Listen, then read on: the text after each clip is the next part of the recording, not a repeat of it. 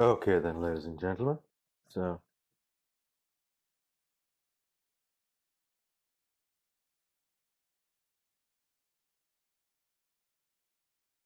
1 second, I'll look at my book.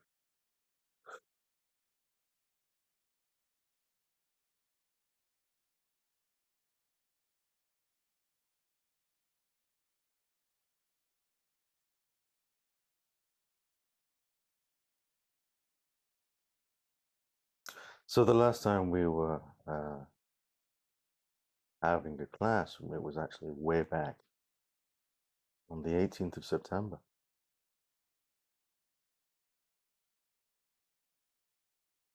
And we had a look at chapters 2 and 3, and speaking ethically and speaking confidently. And today we're going to be looking at a little bit more complex of a topic for second language learners. We're going to be having a look at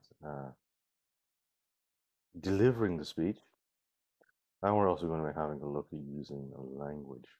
I think that using language is possibly one of the more challenging aspects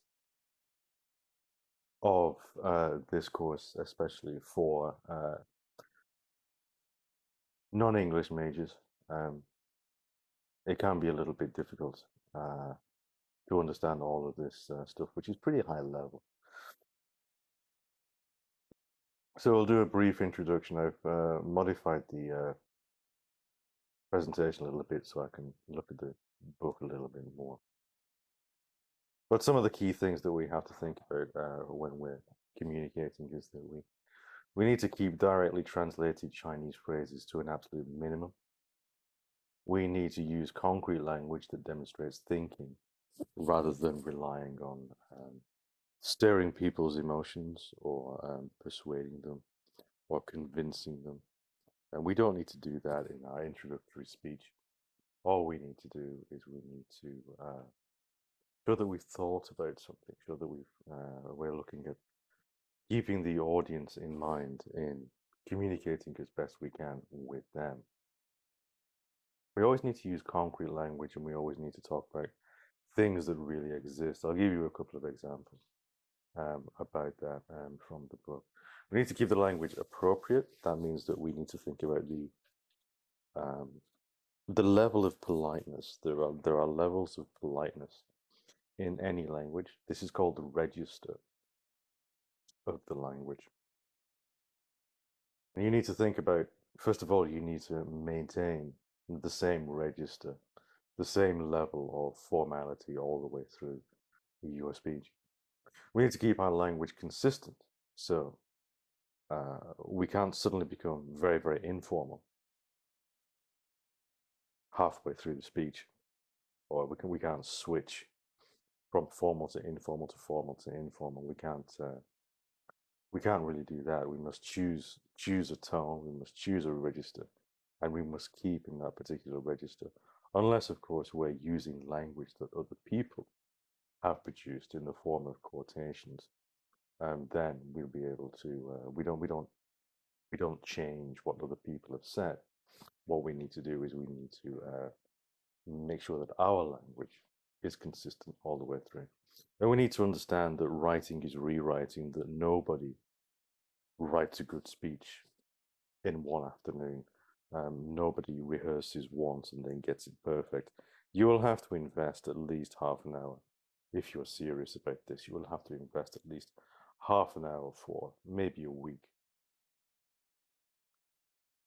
both critically analyzing what you're saying in terms of you will record yourself. So the best thing to do would be to deliver the speech, record yourself giving the speech, and then get some kind of feedback in terms of either you listening to the recording or having actual people in the audience give you feedback as well.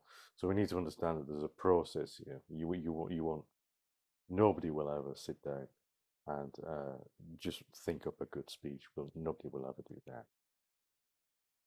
Some of the types of language that we need to avoid in terms of tired phrases, in terms of Chinglish that we always see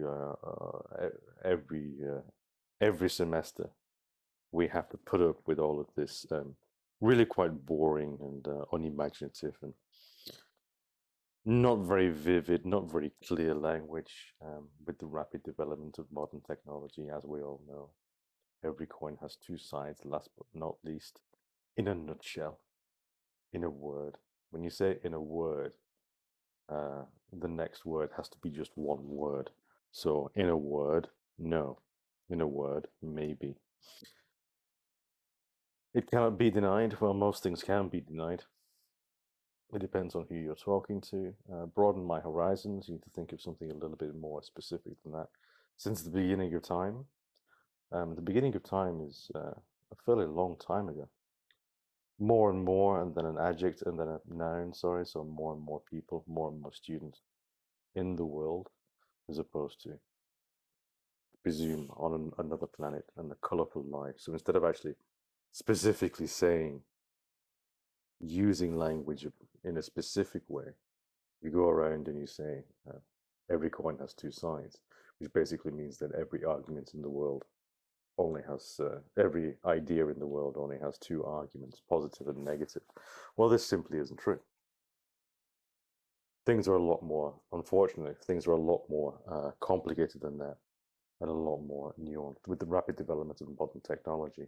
Well, you need to be specific about what modern technology you're talking about. You're talking about medical science, you're talking about consumer electronics. You need to think about and express that to your audience. Colorful life, you need to say exactly how people will, how people's lives improve. You need to think about what that colorful life represents and tell people that instead of just saying colorful life. I don't know what colorful life means. You might do. It might be a translation from a Chinese idiom. I don't know. I don't know what the original Chinese is, so you can't really say the English translation to it. But try and avoid um, being lazy, basically. Try and think about what you want to express, and then get the word to express that. We want details. So the interesting things are always the details in life. It's when someone just uses a phrase to end an argument or to end a discussion. It's very, very boring. We always need to aim to communicate rather than impress people or show off. So vocabulary is not actually a graded part of any of the speeches. You do need to be clear in your communication. But what this means is that we shouldn't be looking at so-called professional language. We shouldn't be looking at big words. We shouldn't be looking at overly technical words. So, for example, things that you see on Wikipedia. If we just if we switch around to my faithful browser, we'll try and find a look at a technical subject on Wikipedia, for example.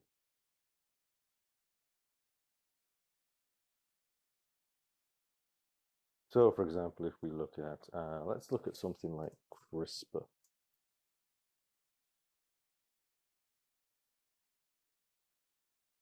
And then we'll be able to check the Wikipedia entry on CRISPR. Oh, there we go. So when you do your research, you may be tempted to use language which is just as complicated as what you might find here. Now, Wikipedia is technically accurate, but you have to understand that very, very few people will actually understand what this technical language actually means. So while you might think that everybody's been exposed to it, it really is quite difficult to understand, and it requires two or three different readings. So don't be tempted to just copy and paste this kind of stuff and include this in your speech, mostly because it's too technical for really anybody, and this is written by experts for experts, and it's not really something that we would expect in a speech. It is accurate, it is technically correct, but you have to understand that English is all about communication. So when you're doing your informative speech, for example, your job will be to educate people.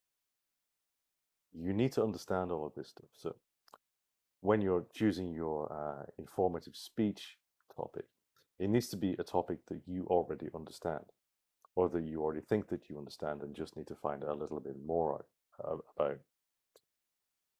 Because if you go and you try and just repeat all this stuff here, it's not going to help your grades because you've not made things very clear to us. So when you're actually teaching, the trick with teaching is that you need to understand all of the technical language, and then you need to be able to explain that in language that your audience will understand. So we really want to avoid the idea of impressing people with our technical language. Anybody can just repeat this. It doesn't take any special skill. Being able to express all this stuff in simple language, which is really the main job of journalists and writers and teachers, to make all of this stuff actually accessible, then that would be the trick. So don't aim to impress. You always need to aim to communicate. Think how you would feel if you were reading this, you were looking at a speech, and someone presented all of this to you. It really wouldn't help your understanding at all. Um, we have, I think this is one of the times where people who've had, especially people who've been educated outside of the Chinese education system, um, they don't feel stupid when uh, someone is talking about something they don't understand. People get angry because they're sat down in front of a teacher who can't explain things to them and can't make things clear. So this is going to be part of your job in the future.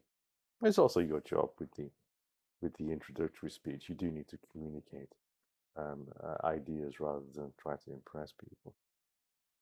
We need to use familiar language, so we always need to use everyday language.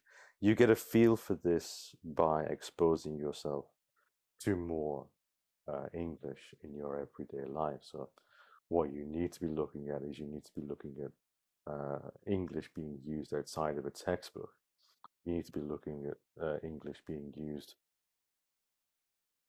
in newspapers, for example. You can find some very, very good Chinese writers if you're looking at a limited amount of, obviously in China, there's a limited selection of English news media available. You can use that, that's fine, but you need to get a feel for the language. And basically what you have to do with that is you have to get the website, and you have to be prepared to use a dictionary to find out the meanings of all the words that you don't understand. So reading the sentences will be important. Try and aim for something that you can understand maybe 95% of. But what you really need to do is you really need to get a feel for what is technical language and what is the everyday language. You need to start communicating in the everyday language because the ability to communicate is something which is more valued than just repeating what you find online. Remember that simple language does not always mean simple ideas. In fact, it never means simple ideas. Being able to communicate complex ideas in a simple way is a very, very highly prized skill. If we look at some of the language teachers that I know, some of the best paid language teachers um, are able to explain language to people and teach language to people by not using very many grammatical terms. So the more technical grammatical terms that we use in a language class, the less people will tend to understand. I know people that they will teach at a company and they will teach in about 3 days and they will earn $10,000 easily and very, very rarely use technical grammatical language. Memorizing the rules, memorizing the technical terms doesn't really help people do something. If you think about learning how to drive a car or learning how to speak another language, the more technical language that you use for this, the more difficult it is to learn how to do the thing. So what we need to do is we need to communicate how to do something in simple, straightforward language. And that's really the skill. The problem is when you aim for this, when you try to do this, you have to understand the ideas inside and outside, all together, backwards and forwards, up and down. You need to be able to explain complex ideas simply many, many different ways so people will understand. So don't believe for a second that simple language just means simple childish ideas. It really doesn't. Some of the best teachers, some of the best writers are the ones who are paid the most for communicating complex ideas in a simple and accessible way.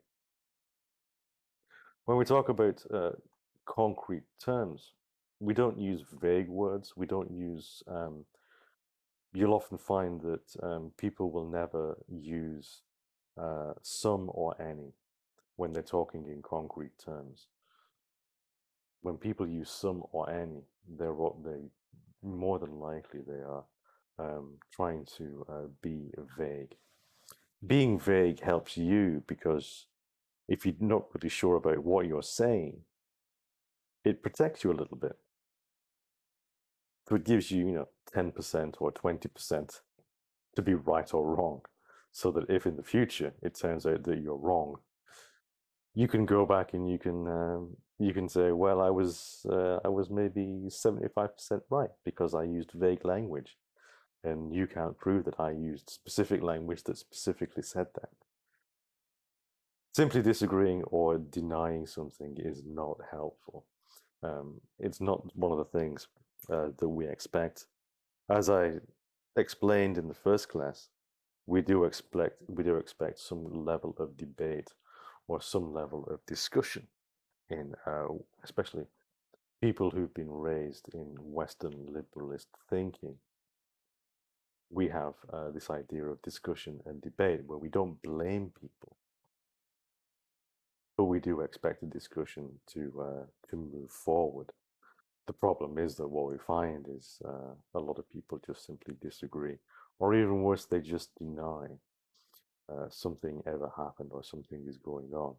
It's not helpful to be doing this. It's more helpful to be telling the truth. The more honestly you speak, the more interested your audience will be. So do make solid statements. Don't have this attitude that making solid statements is going to cause problems for you in the future.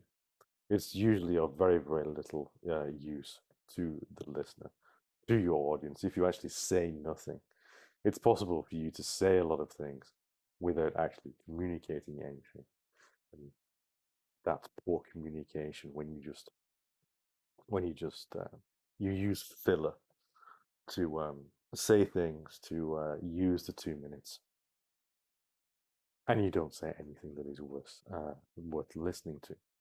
We need to avoid those tired phrases. We need to avoid being boring in our language. Talking about someone's colorful life is not very helpful. You need to talk about specific benefits for that person. There is a lot of preparation to be involved. You need to demonstrate deep thinking, so that you need to demonstrate that you've actually sat down and thought about your topic and thought about what you want to communicate. Shallow thinking is not something that we would encourage. It doesn't really help people in any kind of exams. When I've been training people to do the IELTS exam or training people to do the TOEIC exam, we've always been focusing on demonstrating deep thinking. So whenever we look at the academic writing course, we've always tried to demonstrate deep thinking in our essays because we will be able to go back and critically analyze. And if someone hasn't been thinking about something and you're just repeating, first of all, you're repeating things that other people have told you are right. Well, those things aren't always right in all situations. So that's not very helpful. And the second thing is that you might actually be writing things or saying things that you think people want to hear, which again is not very helpful because what people want to hear is often the least helpful thing you're going to tell them. So we need to demonstrate that we've been thinking about this, and this is where we need to think about preparation.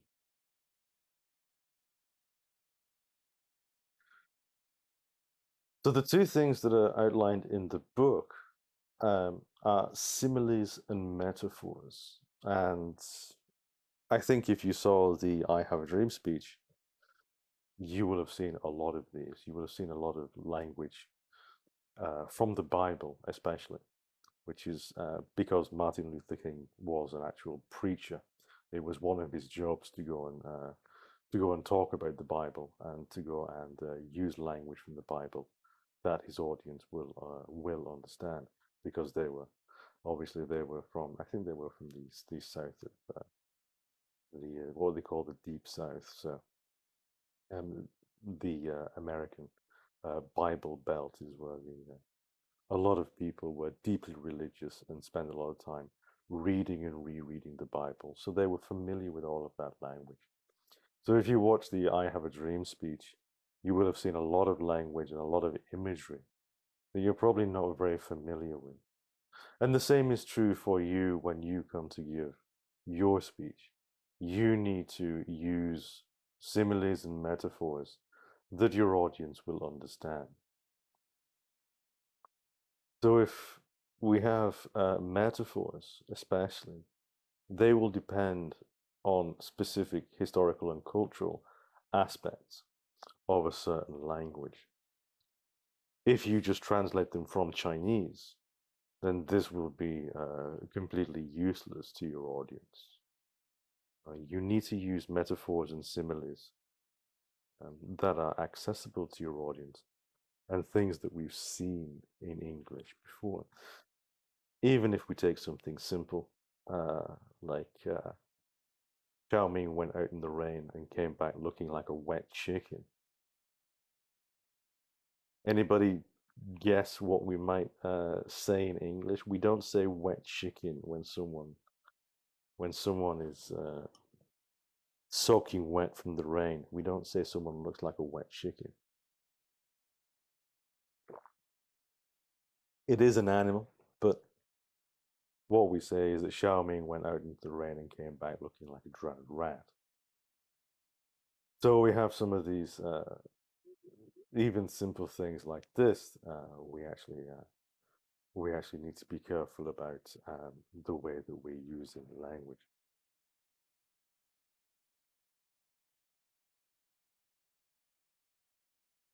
If we turn to the book,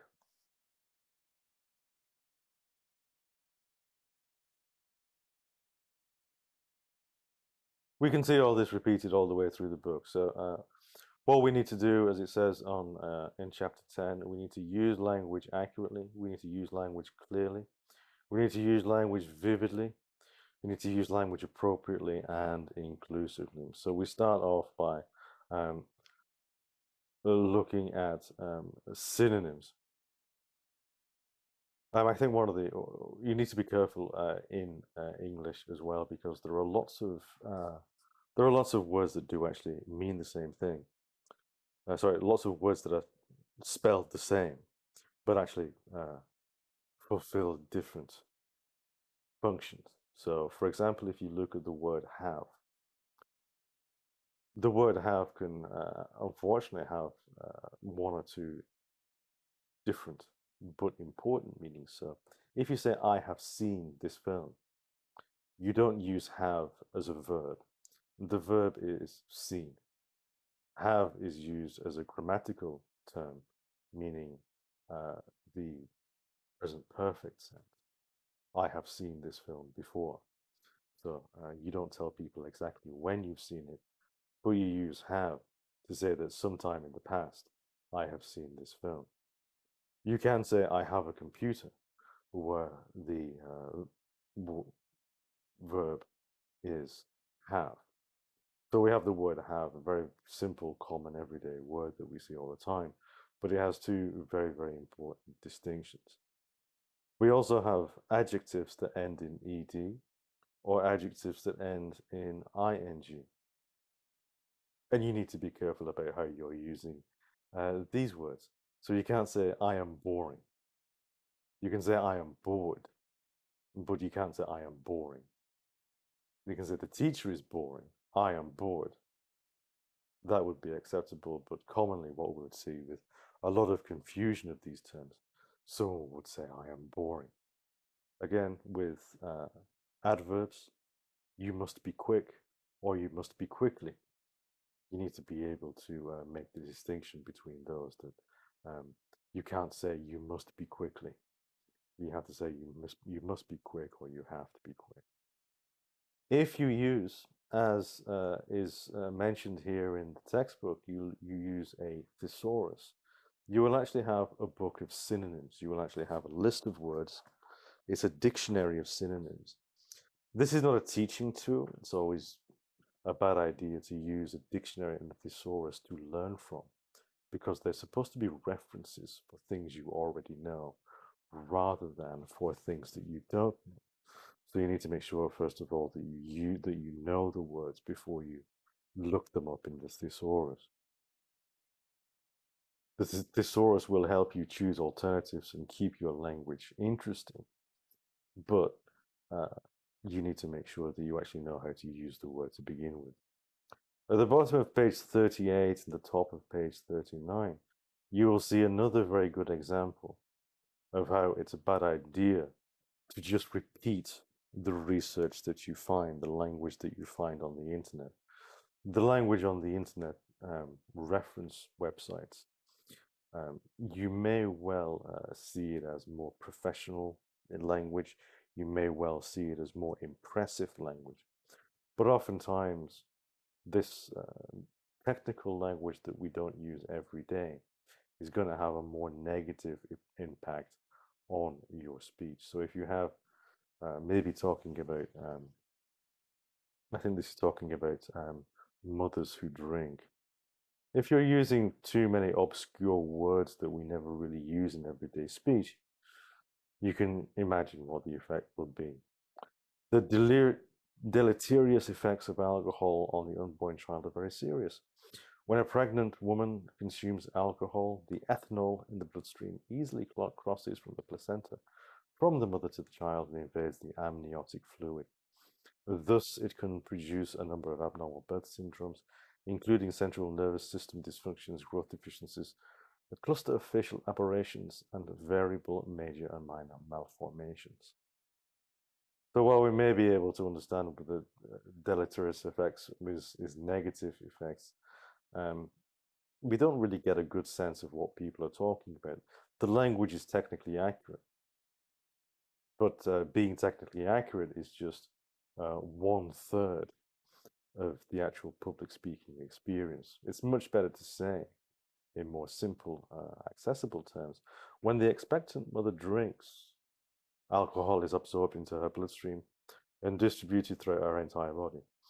After a few beers or a couple of martinis, she begins to feel tipsy and decides to sober up. She grabs a cup of coffee, 2 aspirin, and takes a little nap. After a while, she'll be fine. But while she sleeps, the fetus is surrounded by the same alcoholic content as its mother had. After being drowned in alcohol, the fetus begins to feel the effect, but it can't sober up. It can't grab a cup of coffee. It can't take a couple of aspirin. For the fetus's liver, the key organ in removing alcohol from the blood, it is just not developed. The fetus is literally pickled in alcohol. So we have a lot more straightforward, simpler language, but we also use more engaging language like pickled in alcohol, or the fetus is drowned in alcohol. So then we have these images, simple images that make things more interesting. So at the bottom it says that Winston Churchill advised people to use short, homely words of common usage. If you use big words, big technical words, then you're going to have real problems communicating with your audience. So what we need to look at is we need to look at the idea that we have a Latinate language here. So we use so in English we actually have a lot of French, a lot of um, Old Latin, Old Greek words. These big words, these technical words, these impressive words, they actually made it into the English language because we used to have a French king. When I say used to have, I mean in 1066 we had a French king. So it became fashionable to speak in French words.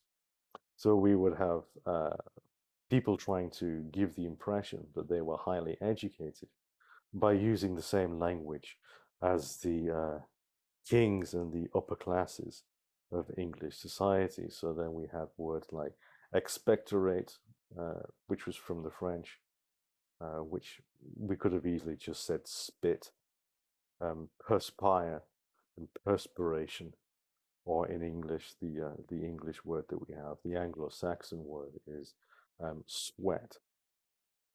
The problem with these French words is that they are quite long. Anybody who studies French will kind of be struck by how formal French, everyday French, seems to be. So people don't really, especially if you're a native English speaker, it's kind of strange for you to see French because French suddenly seems to be a very, very formal, high-level language, simply because in English we have a lot of these familiar words like spit and sweat, which is what we use in English and possibly what people use in German and Swedish and Danish. They don't use these in French. They actually they use bigger words. They use longer words. It just became fashionable to use them in English society. What you'll see, a strange, confusing thing that you'll see in English, is that you'll actually see some people using when they write, they actually use the English and the French together. I'll give you an example. I just lost my. Give you one example. You can get the annotation to work. So we will have, for example,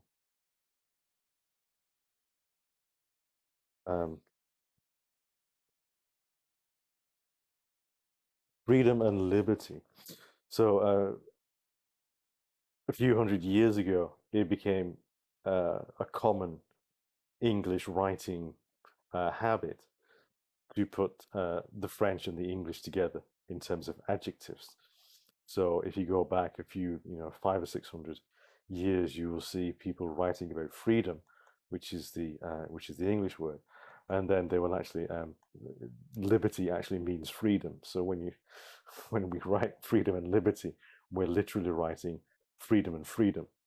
But to add a little bit more color, a little bit more interest to the adjective pair, we actually just started using the English word, the English adjective, and the French adjective, just to make things a little bit more interesting. So things can actually creep in. The use of French and English can creep in some unexpected ways.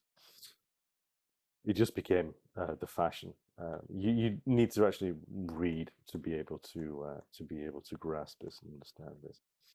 What you should do is you should look out for any words that end in tion, cal, or able. These are all the French words. There are a few more. But anything that ends able is a French word in English. So table is table.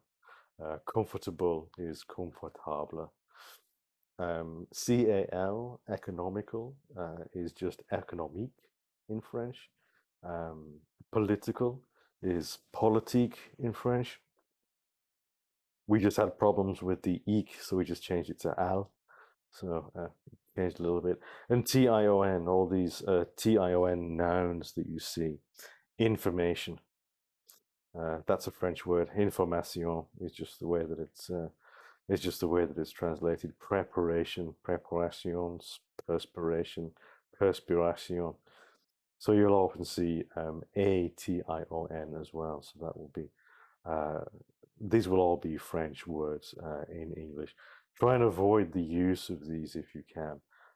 You're leaning towards more technical Latin language whenever you use any of these words. Obviously, a thesaurus will help enormously with that.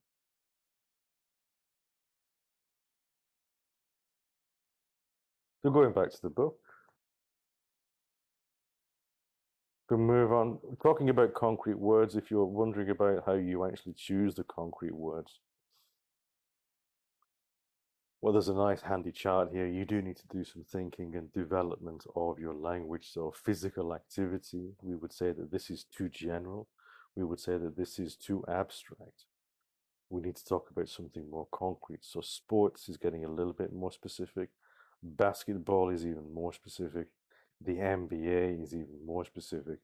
And then LeBron James is the most specific thing that we can talk about on this topic of basketball. Sorry. So we don't tend to talk about abstract or general things. You might hear them in everyday conversation because people will often struggle to talk about the incredibly detailed and incredibly specific thing. Remember that public speaking is not a conversation, though. So we always expect people to have done their preparation and to be able to talk about things in specific and concrete terms. So we talk about things that we can touch. We talk about things that really exist in the real world. We don't talk about abstract ideas or abstract concepts as much as we can.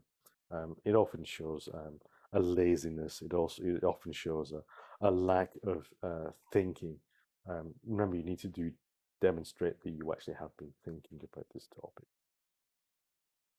As you prepare your speech, as you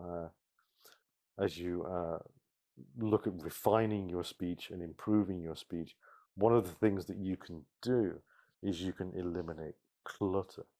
So you can eliminate, as we say, we need to eliminate redundancy. So you might get things in that make perfect sense in Chinese, but sometimes we just don't say in English. So, for example, you might have a sentence.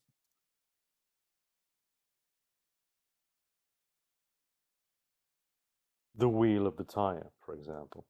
Um, we don't need to say this. So you'll be able to say that the wheel of the tire, we can just say the tire because the idea of the tire already has the idea of a wheel with it. So we don't say the wheel of the tire was deflated on my bike. You can just say the tire on my bike. So we don't need the wheel of the tire. We can just say the tire. So a good example of how things redundancy can be eliminated. You do need to go over and over your speech and make sure that you're actually saying the words. Make sure that you're being comfortable with saying the words. It sounds a little bit strange, but oftentimes you just need to repeat things 2 or 3 times to become comfortable with a certain phrase. But a lot of times, a certain phrase will not work that well, and you do need to just remove it as best you can. So don't try and impress people by using lots of words when you can just use one. So you can see supporting, we can, instead of saying giving her support, we can just say someone is supporting. Instead of saying ended up becoming, we can say became. Instead of saying in this day and age, we can just use today. So we look for conciseness. We look for a brevity, brief ways of saying things, but we don't lose any of the exactness in the language. English is a Germanic language. It's from the German family of languages, and languages from that family tend to be quite specific in their expressions. So, using vague language, using lots of words when one word will do, we tend to aim for the most concise, and we tend to aim for the most brief. We don't tend to aim for lots of words being used, as you might find in other languages in Europe. Using language vividly, again, there's lots of ways that you can actually technically and accurately express something. There's no guarantee that that will actually be the best way to express something in a speech. This is where we see some of the art of public speaking. Uh, this is the artistic side of it, the creative side of it. So Barack Obama once said, "Yes, we can," and he had this big long speech. He could have said, "Giving up is something we cannot do. We must continue to persevere as Americans have always done historically. Only when we work hard can we solve our problems. We must be positive." What he actually said was completely different. He actually took his slogan, his idea, "Yes, we can," and he actually applied it to different situations throughout American history. So we've been told that we're not ready, or that we shouldn't try, or that we can't. Generations of Americans have responded with a simple creed that sums up the spirit of the people: "Yes, we can." So he talks about all these different things. He talks about the founding of the American country, writing the Constitution. He talks about slaves and abolitionists, freeing the slaves. Yes, we can. The immigrants that arrived in the 1920s and the 1930s. People said to them, "Yes, we can." Talking about justice, talking about equality, talking about equal rights for the both for Native Americans and for the black slaves, descendants of the black slaves. We see this idea, "Yes, we can." We see people improving their lives, having more opportunities and becoming more prosperous. Yes, we can. So you can see, even though the first one is actually, it's actually kind of, there's nothing wrong with it. It's just not very interesting. So when we talk about the art of public speaking, we actually talk about how are we going to impress upon the audience a certain idea.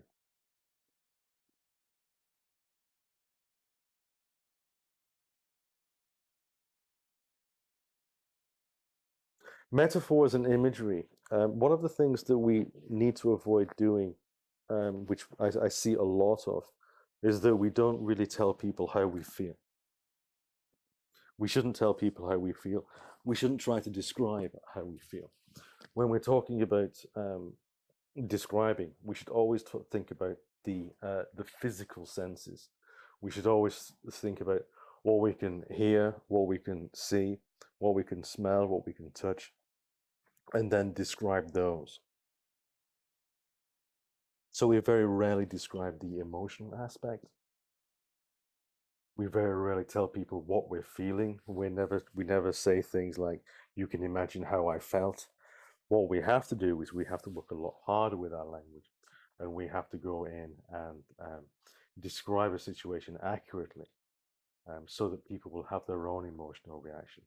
You don't tell people how to feel. The idea is that you need to create a mental impression using the sights, the sounds, the physical sensations, the smells, the tastes, and you actually need to create an emotional reaction from the audience using that vivid description. So one of the things that can improve your descriptions is to avoid talking about emotions and feelings. And what you should do is you should actually choose emotive language to describe the physical sensations of an actual actual situation that you find yourself in. Finally, I'll look at simile. Simile uses like or as. There are no set similes. A lot of the similes that we do find that are set are actually quite boring. So the similes that people, for example, learn in high school are often the most boring similes. Try and think of your own. All you need to do is compare two things. They might be different, but they will have some characteristic which can be applied to both of them. So, for example, virtue, like a strong and hardy plant, takes root any place. So we're comparing virtue with a plant. A word once spoken, like an arrow shot, can never be retracted. So a word is like an arrow. Obviously, they're not similar in very obvious ways, but by creating similarity through an interesting way that people might not first think of, you can actually make your language much more interesting. The way of truth is like a great road. It's not hard to find. So we compare truth with a great road. We always use like, or as when we're using similes. So think of what two things might have a similar characteristic, even though they're not physically similar. Some of them might not actually physically exist. So truth doesn't physically exist. A word doesn't physically exist. Virtue doesn't physically exist. But then you can actually use things that do exist and show people how they're similar. Metaphors are words in pictures, as I mentioned. Art is the torch of a nation's spirit. So art is not literally a torch, but the metaphor, the image that we can create is that art is the torch of a nation. It shows, it casts light on things. It puts new meaning on things. With globalization, the same sea washes all of humankind. We are in the same boat. There are no safe islands. So we make the. I think this has been used quite a bit. It's quite a well-worn, well-used metaphor. The idea of humanity being a sea, the idea of countries being islands. We are all in the same boat is quite a common expression as well. If you look further down the bottom of this page, you'll see Al Gore's speech where he compares global warming to a fever. So the Earth has a fever, and the fever is rising. The experts have told us it's not a passing affliction that will heal by itself. So you can have these extended metaphors which go on and on. Obviously, the idea that the Earth is sick. The Earth could never actually be sick, but it's a useful way of creating immediate understanding for the audience that doesn't necessarily understand the technical aspects of global warming. Rhythm in your speech. This is one of the reasons why you have to practice your speech and listen to yourself saying the words. That we do have a certain rhythm in English. There's a certain way that we put stress on words and a certain speed that we speak at. So you can actually hear the rhythm in some things. We cannot tell what course of this fell war will be. We cannot yet see how deliverance will come. But nothing is more certain than that every trace of Hitler's footsteps, every stain of his infected and corroding fingers, will be sponged and purged, and, if need be, blasted from the surface of the earth. So Churchill was a very, very powerful public speaker, and he was always using, always adding things and taking things away to improve the actual feeling, the sound, the music of the English. So if you look at the last two lines, will be sponged and purged, and if need be, blasted. So you've got these sponged, purged, and then the sound of blasted. The TD is a very strong final sound here, and it fits in with the rhythm all the way through. So think of how you're going to deliver something. Think of how Martin Luther King delivered his speech. He always had a definite rhythm, and he slowed down and he said certain key words very, very definitely. A few more advanced devices towards the end of this chapter. Parallelism is one thing you can use where you put three things in sequence, and these three things that describe the thing we've mentioned, they are not more or less important than anything else. So the first example that we have here, the battle is not to the strong alone, it is to the vigilant, the active, and the brave. So we have three groups of people: vigilant people, active people, and brave people. And they are just as important as the strong people. So this is what we mean by parallelism. So we have strong people in the battle, we have vigilant people, active people, and brave people. And they're all just as important or just as good as one another. When you see something where the parallelism is somewhat badly done, I speak as a Republican, I speak as a woman, I speak as a United States Senator, I speak as an American. Well, we don't really get the meaning of what she's trying to say here. So she's just saying, I'm speaking as all of these different types of people. To actually add emphasis to the parallel descriptions, we can say, I speak as a Republican, I speak as a woman, I speak as a United States Senator, and I am also addressing you as an American. So just the phrase, and I am also, um, ties everything together and makes everything relevant all of a sudden. So Republican, woman, United States Senator, and I am also addressing you as an American. So being all of these things, there is no better or worse. They're all just as important as each other. So we say that these things are in parallel, and this is parallelism. Repetition, we will see this a lot. We will see this, yes, we can. We will see, you saw it, I have a dream. He repeated the same thing over and over again. I have a dream, I have a dream, I have a dream. That was the point of the speech, that it should have been a reality. All of the things that Martin Luther King was talking about should have been real. But instead, even in the 1960s, 100 years after the slaves had actually been released, given their freedom, uh, it was still something that they were still dreaming about even then. Alliteration is simply choosing words because the first letter or the first sound is the same. Peace is essential for progress, but progress is no less essential for peace. So we have this per sound.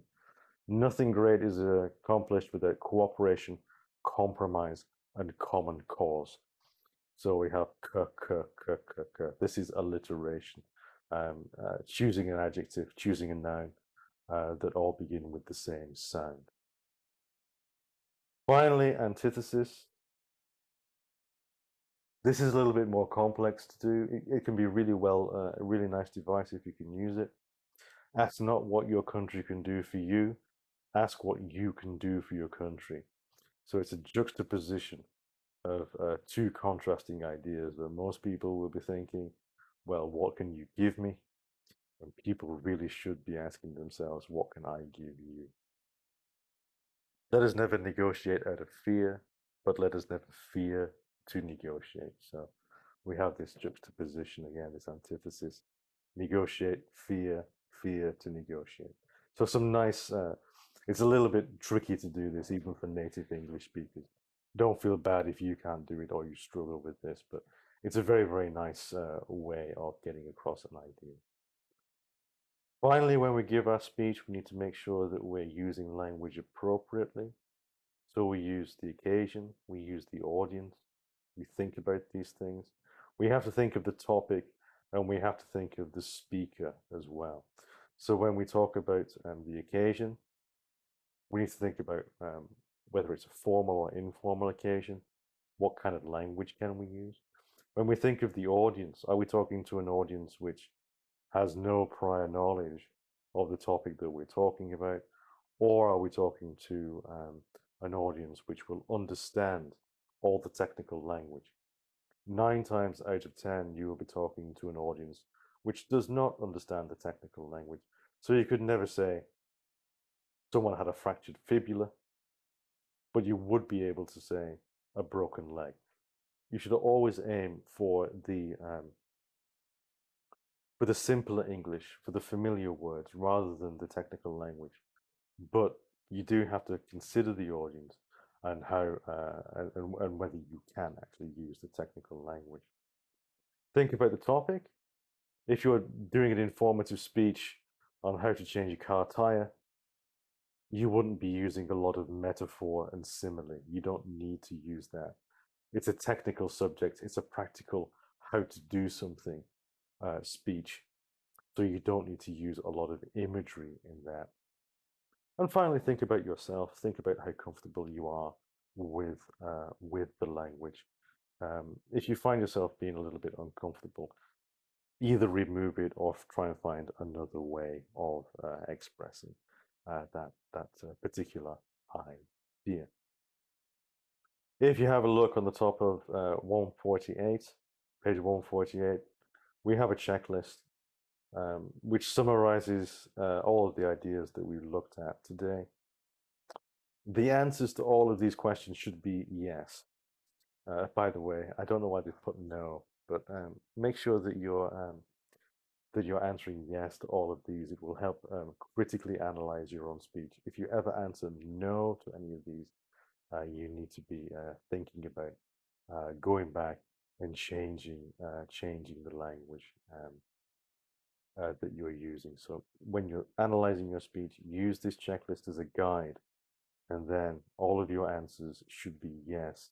None of the answers should be no.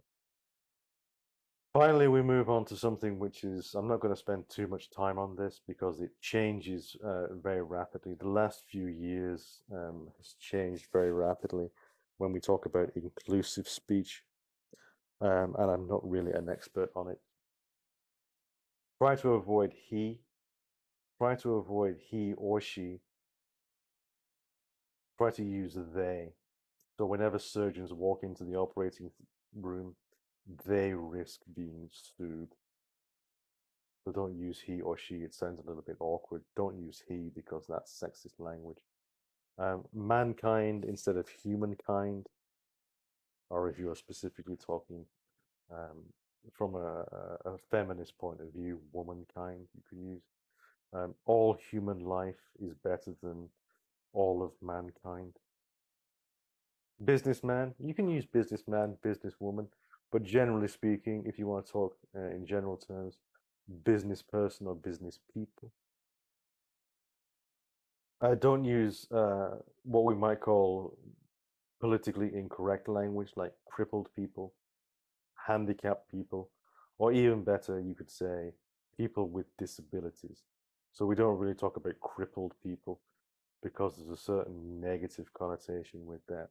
What we need to look at is using either handicapped people or people with disabilities. So think about how those people talk about themselves. Similarly, we don't really use stewardess anymore. We would use flight attendant, and we just use actor to describe male and female actors and actresses. Considered a little bit old-fashioned, a little bit sexist. All right, then, ladies and gentlemen, that is a fairly lengthy coverage of using language. It is quite an important aspect of giving speeches, which is why we spent so much time on it. And please do make sure that you've read through the chapter. Do we have any questions before we move on? Do we have any questions? We're going to have a look at delivering the speech very briefly. Just have a look at extemporaneous language and extemporaneous delivery. Do we have any questions about language before we move on?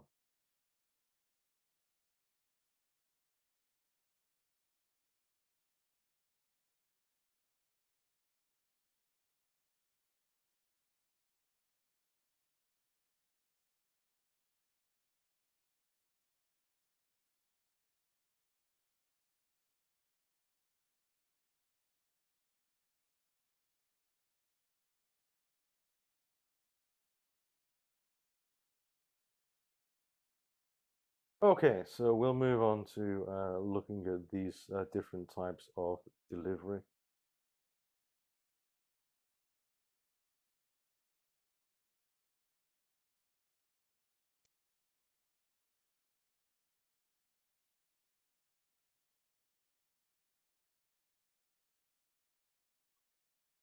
So delivering a good speech, you have to understand that the way that we're teaching you is the best way, the best reaction, the best response, the best experience that you can have from, say, we'll call it an American audience for now, is to deliver a speech in an extemporaneous way.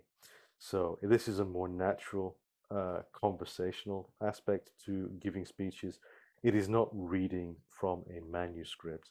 It is having a conversation with the audience rather than at them. So we have an element of interactivity. We make sure that we maintain eye contact with individual people in the audience just to make sure that we're communicating with them. We speak naturally. We don't shout. We don't need to project our voice to the back of the room that we're speaking at, because we usually have microphones to help us with that. There's things that with our voice that we need to be aware of, like rate of speech and volume. We'll have a look at those later on. And body language, so using your hands, using your face, using your entire body, as we saw with the tap tap tap speech. Um, we expect people to be using all of these things.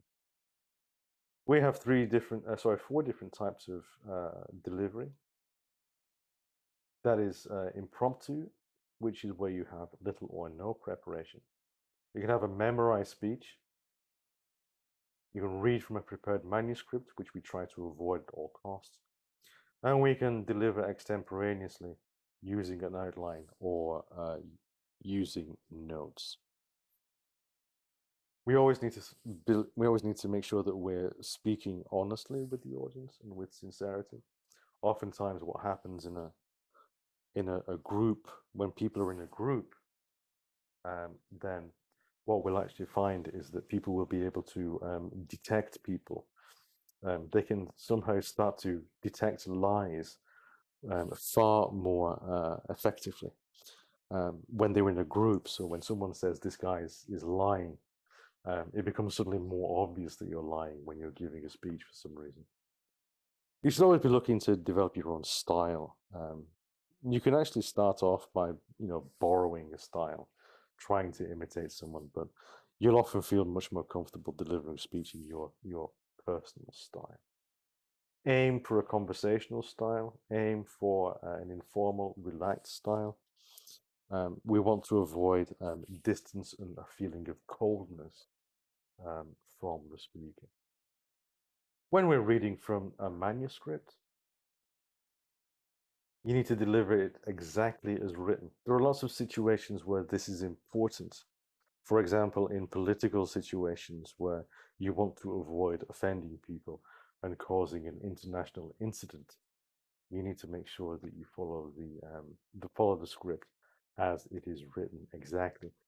One of the tricks with delivering a speech from a manuscript is that you have to avoid sounding like you're reading it.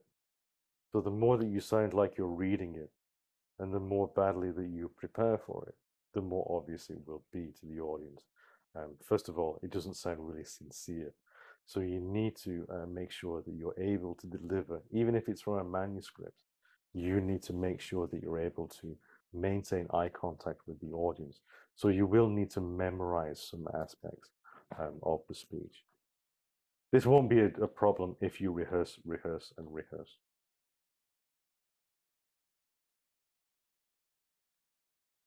You can actually use a manuscript to work towards extemporaneous delivery. So if you're feeling that you don't really have the ability to deliver a speech extemporaneously, start with the manuscript and then work towards delivering the speech, relying on the manuscript less and less.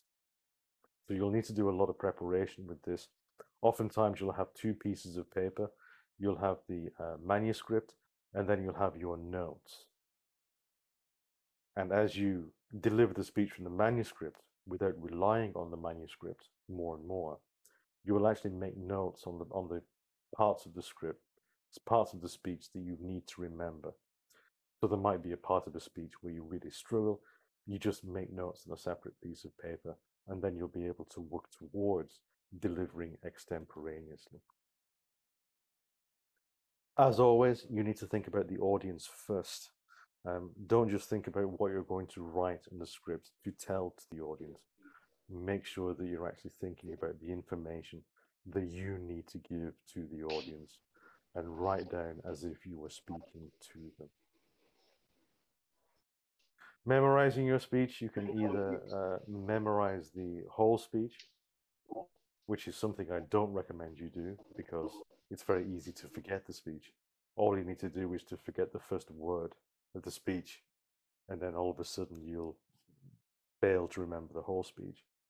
Or you can look at the parts that you need to memorize, For example, quotations or bits of evidence from other people, and then be able to deliver the speech extemporaneously. But you will, for example, if you go on a tour, if you go on a sales presentation, you might be giving the speech a little bit differently each time, but the important parts will be memorized. So the important technical aspects, a lot like my lectures here, where each class is a little bit different, but the important parts I always remember to mention to people. Remember that you'll be always be a little bit more interactive with your audience when you deliver a speech which is memorized rather than from a manuscript. But the problem is, because you'll be more focused on remembering the words, it can actually take away from your performance on the stage. So you might be focusing far too much on remembering the next part of the speech rather than actually, using your body, rather than actually presenting yourself as being open and accessible to the audience. Again, you need to write the speech, you need to memorize the speech, think about what the audience needs to hear. Don't think about what you should be telling the audience. Think about what the audience needs to hear in terms of explanation. How would you do it? If you were having a conversation with a friend, write down that way instead of being as formal as possible. Extemporaneous speaking, this is what we need to aim for.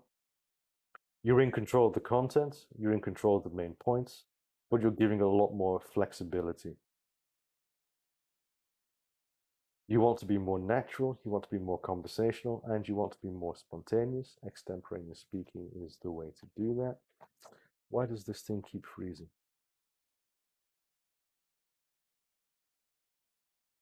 Sorry.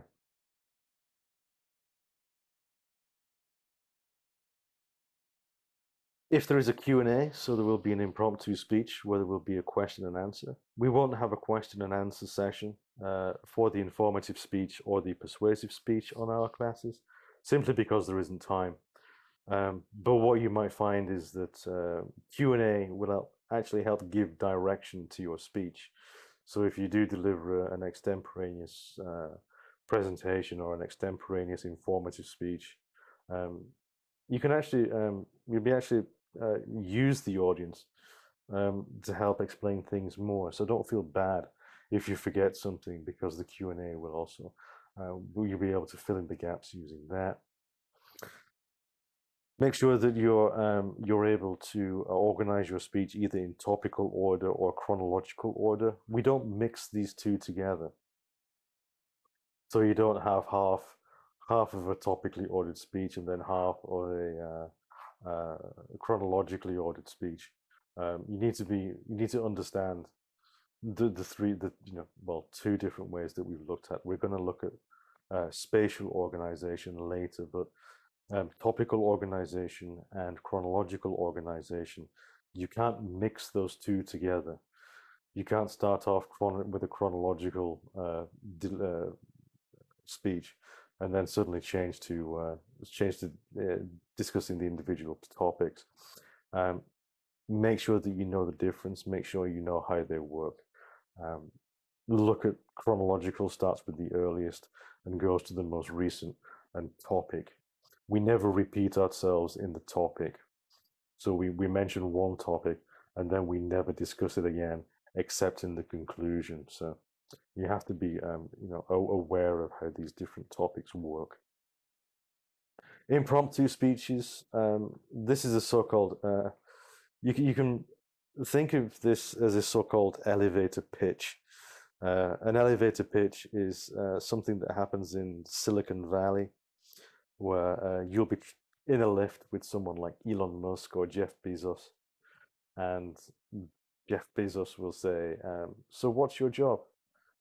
You have to be able to answer that question in 30 words or something like that, and explain to people what your job is. So when you go to a social event, or when you go to maybe a sales presentation that you're giving as part of your company, someone asks you a question, you don't just say yes or no. You have to actually be prepared about how to answer that question. A lot of times you will hear the same question repeated again and again. So you'll be able to develop a so-called elevator pitch, speaking for a minute, 45 seconds, answering one simple question like, "What's your job?"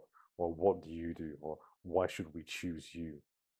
That would be your elevator pitch. Making notes in the top section C at the end of the semester, you will be given between 8 and 10 minutes to make notes. Remember to spend time on organizing your thoughts as well as writing down the actual content of what you want to say. You need to maintain eye contact. You need to speak directly. Oftentimes in the impromptu speech, you'll probably find it better to work harder on creating a closer relationship with the audience rather than a more distant one. It's going to be a pretty informal event, but you need to give the impression of being more relaxed, speaking impromptu. So speaking more closely with the audience is a good idea. When you're talking in a formal event, you need to think of what your comments are going to be, and you need to make sure that your comments are limited to the occasion itself. You can use things like internal summaries and transitions. We'll talk about these later in the informative speech preparation.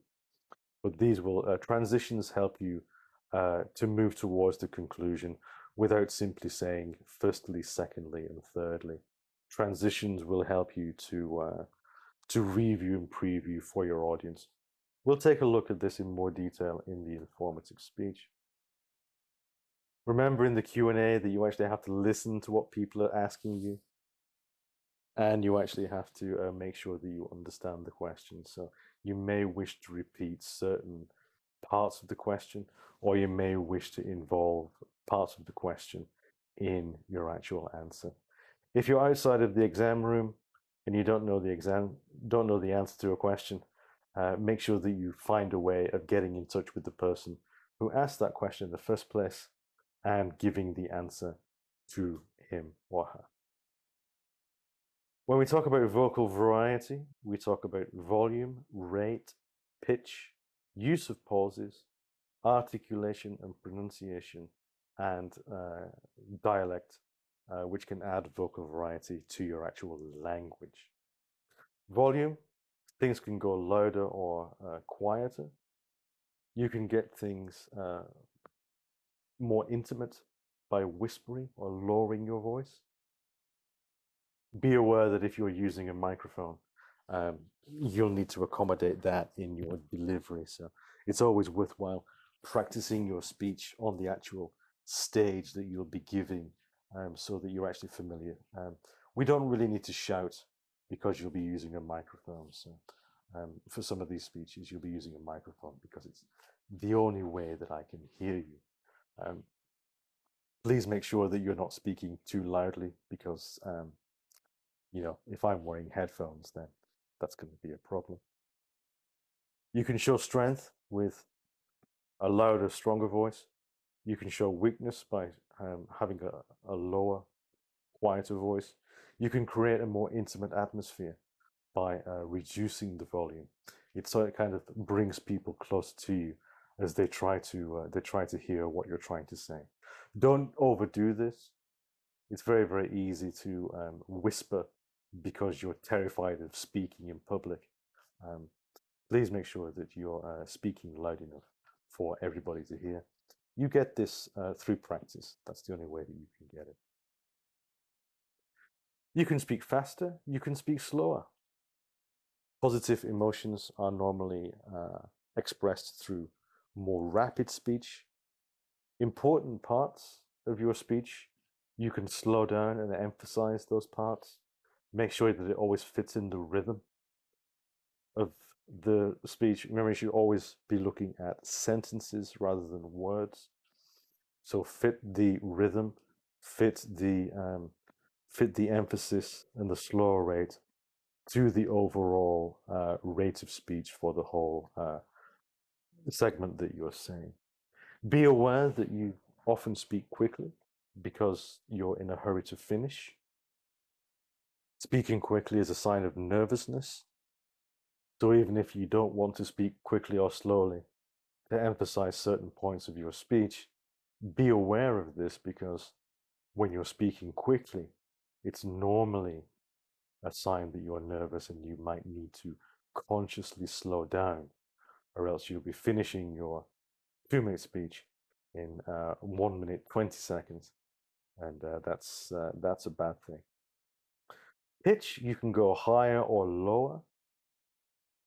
Remember in the My Life with Sign Language speech, whenever she was talking about her grandfather would say something, she lowered the pitch of her voice to emphasize that it was a man who was speaking.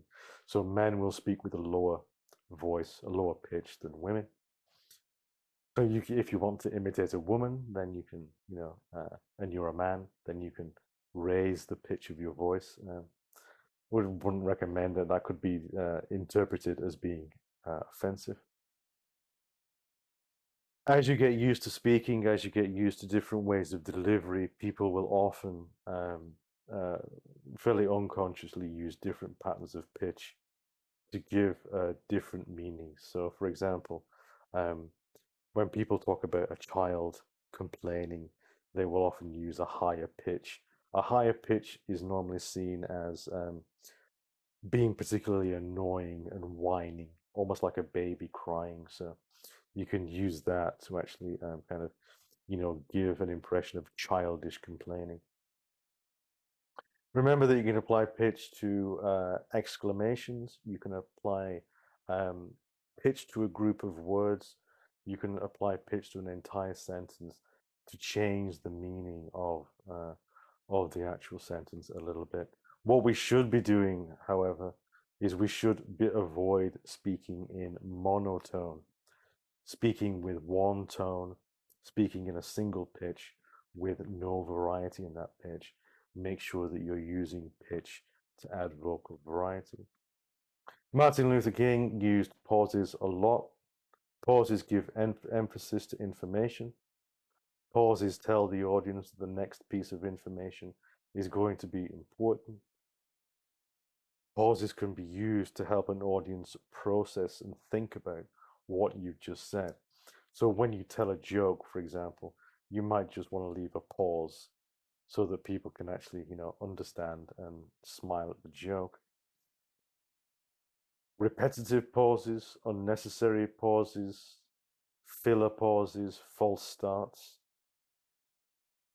We want to avoid using words such as like, so, like, If we repeat these things all the time, this is very, very annoying. Try to avoid it as much as possible as you practice. So again, the value of recording yourself and listening to yourself, and then being able to eliminate the filler words and the filler pauses, something that you would find extremely useful. New words that the audience might not be familiar with need to be articulated clearly so that they can understand and hear every part of that word. So we may change the stress, we may change the rhythm, we may change the tone on different syllables of the word to make sure that the audience can actually hear and mentally spell the word in their head. We need to articulate things very, very clearly. Generally speaking, try to work on pronunciation. So obvious pronunciation issues like this instead of this. You need to make sure that you're pronouncing the th sound instead of the s sound. There was a great German there's a great German English school called Berlitz, and the one of the ways that they advertised this school was they had a German guy, and he would say, "What are you thinking about?" instead of "What are you thinking about?" And no one could understand why he was saying "thinking about." Don't say "gonna" instead of "going to." Don't say "wanna" instead of "I want to." This is okay for conversation, but wanna and gonna should never be used in essay writing or speech giving. It's far too informal. It's far too conversational. Things for nothing. Make sure you get a dictionary with the actual recordings of the word so that you're able to practice the pronunciation. This is fairly standard now, so you really have no excuse. Think about how you're going to dress. Think about eye contact and facial expressions. Think about your movements. Think about your gestures, and think about how you're going to incorporate the visual aids into your speech. So you don't need to go out and buy an expensive suit, but you do need to be sensitive to, for example, if you're giving a speech in Saudi Arabia, for example, you may need to think about how you're going to dress. Western business styles are pretty much, uh, the kind of the most basic formal dress that you can think of. A shirt and a tie are pretty much standard throughout the world. So if you're ever wondering about how you should dress, um, trousers, shirt, and a tie would be a good idea. Thinking about your body language, crossing your arms in front of you, clasping your hands in front of you.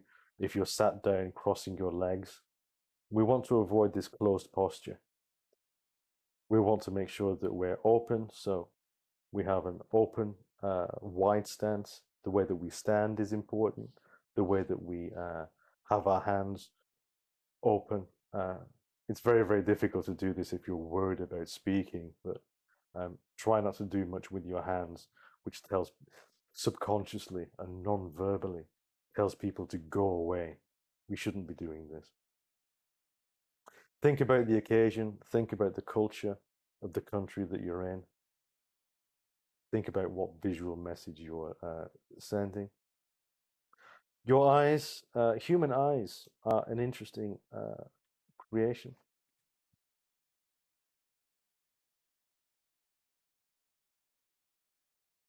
If we have a look at the human eye compared to other apes,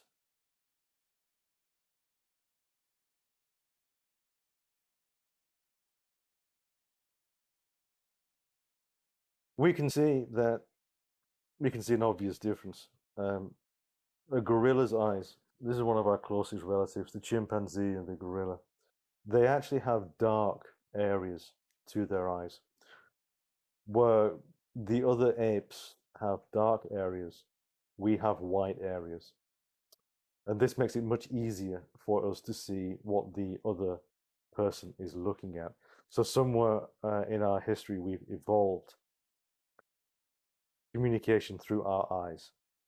Um, gorilla, chimpanzees' eyes are black. They don't really communicate much through their eyes. But our eyes, there's a large portion of it that is white. It's very, very important that we use eyes, that we use eye contact as part of our communication. We can actually move our eyebrows as well, which we don't really see with chimpanzees and gorillas. So eyes really are an almost secondary non-verbal way of communicating with people. And we need to use that eye contact in a positive way. Don't stare at the ceiling all the time. Remember that different cultures have different rules for eye contact, and you need to be aware of that. We can make different expressions and emotions with our face. If you're sending a text message to somebody, we use a smiley face, a happy face, or a frowny face to actually soften the message that we're saying, that we're delivering. It's a very, very blunt way of humanizing text messages. Human faces can express nearly 10,000, more than 10,000 different expressions. Smiley faces, frowny faces, crying faces, vomit faces. We have all of these because the human face is a key part of communication. Your body language, the action should suit the word and the word should suit the action. Remember that repetitive and unnecessary movements can be seen as negative, and they can distract the audience from your message. So avoid pacing, avoid any repetitive, annoying gestures. Make sure that we focus on the message first. The gesture is this physical secondary message that we need to get there. So think about the message first and then the gesture. Oftentimes you'll be doing this subconsciously anyway.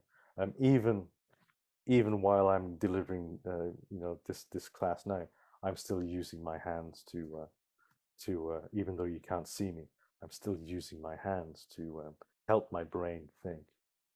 Make sure that the audience can see your hands. Make sure the audience can see your visual aids.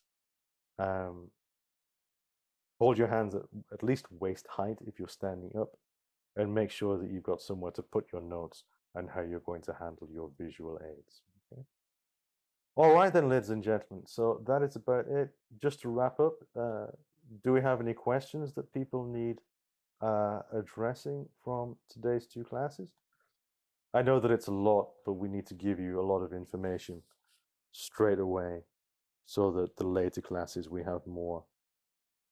We'll be spending less time on this in later classes. So any questions, any problems?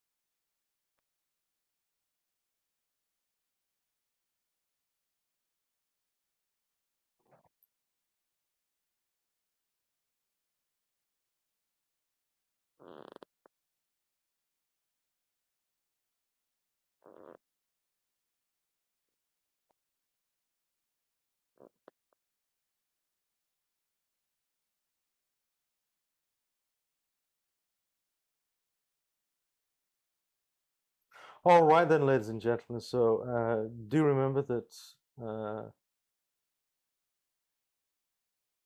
the next class we'll be giving our introductory speeches.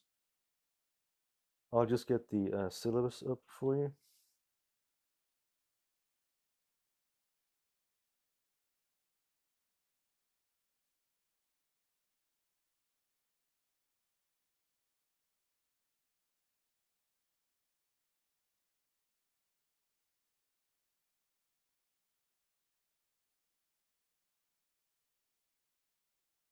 So we're starting on the Thursday classes. We're starting the first of the introductory speeches.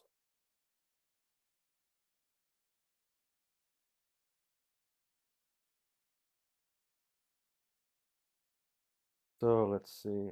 Yep. So chapter 10, we are on 27th of September here.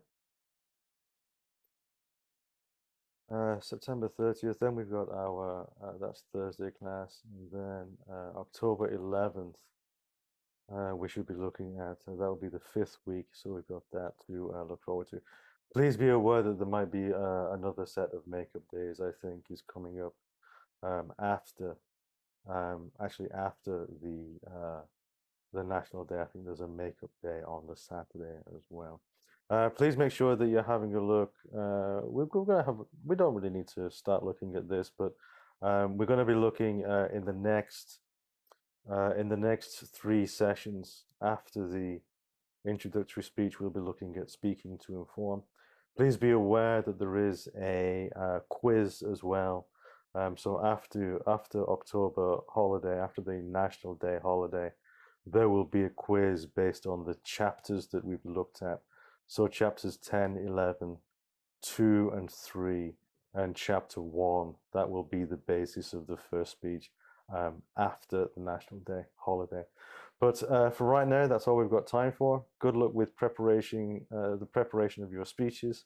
And I guess we won't see each other until after the National Day. So please do enjoy that. Check the calendar for the makeup days. I think it's something like the 9th of October, but do check the calendar for that. And I'll be looking forward to seeing your speeches as I always do. So thank you very much indeed, and I'll see you next time. Bye bye.